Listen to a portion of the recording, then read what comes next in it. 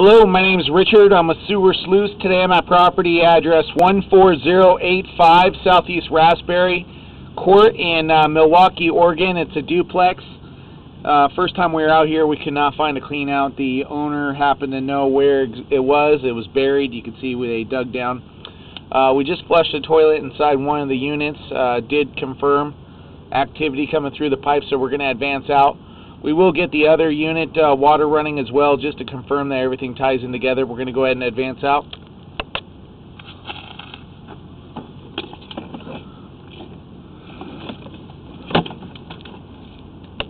Okay, it does transition over to cast iron, which is pretty common for a 70s built residence.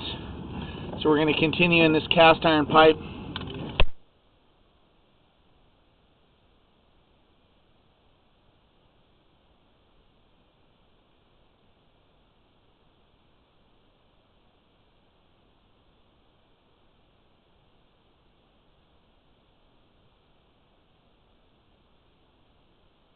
Okay, right here at 21 feet, it transitions over from cast iron to concrete. The transition from cast to concrete looks good.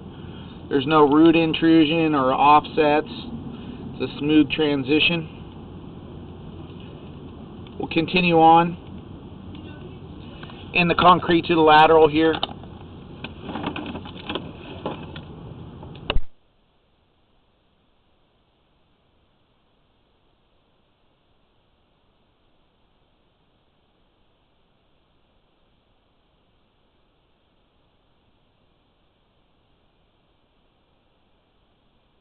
Okay, it looks like there is some settling in the concrete portion here. We don't even have water running, and you can see it's submerged underwater here. See if there's some kind of blockage that's creating this pooling or not.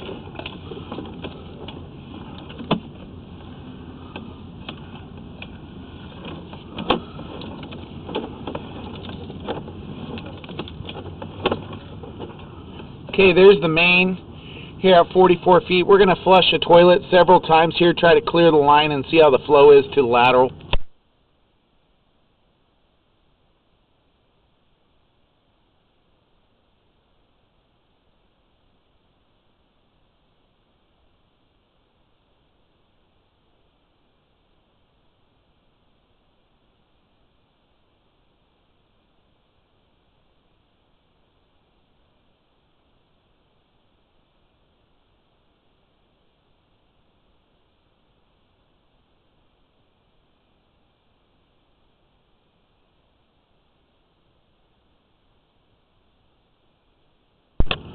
Okay, we're flushing some toilet here to see how the flow is out to the main, because there is some standing water in the concrete portion out in the street leading to the lateral.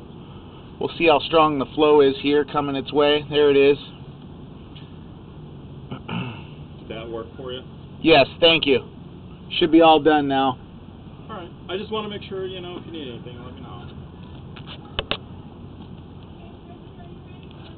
Yes, please.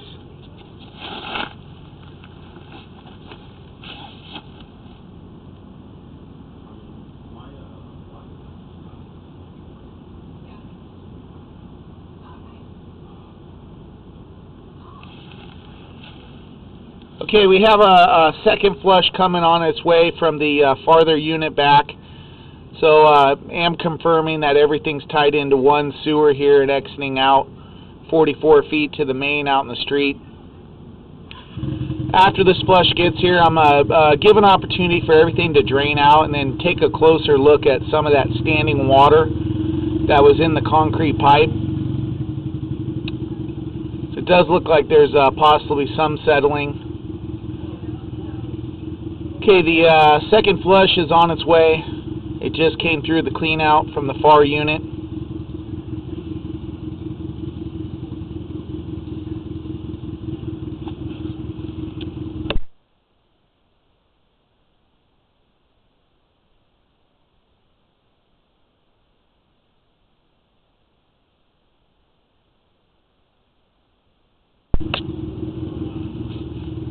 So I'm going to let it drain out for a moment and then pull back the camera, try to determine how much standing water is in this pipe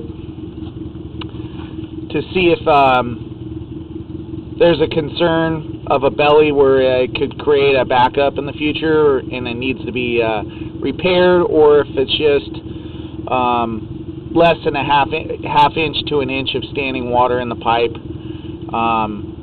We may just mention that there's a little bit of a flat spot in the grade. And it does seem to be draining decently out to the main here. So I'm going to give it about another 30 seconds of record time and then start pulling back.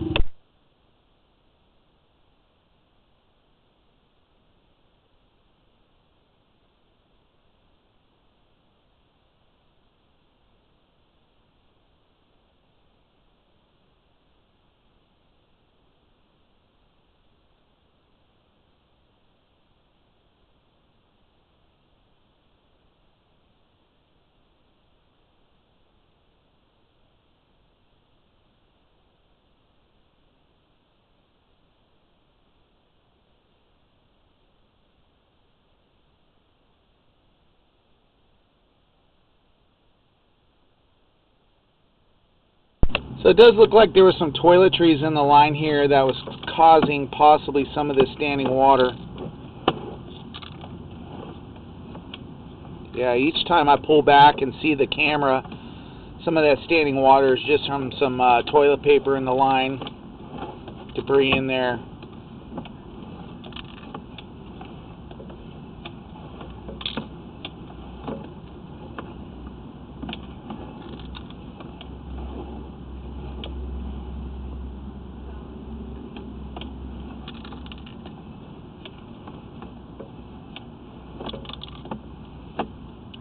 So it doesn't appear to have any kind of major settling going on. There is a little bit of standing water at the bottom of the flow line. Some of that is created from the toilet paper, and there might be a couple little flat spots where there's not a large drop in slope and grade that's leading to the main, but in my opinion, there's no need for any kind of repair at this time in the pipe. We're transitioning back to the cast iron portion, and all the cast iron look good. There's just some toilet paper hung up in the concrete, maybe a little bit of standing water, about a half inch, where it's kind of a flat spot in the slope and grade, but you can see from the toilet flushes from both units that everything's draining and functioning properly.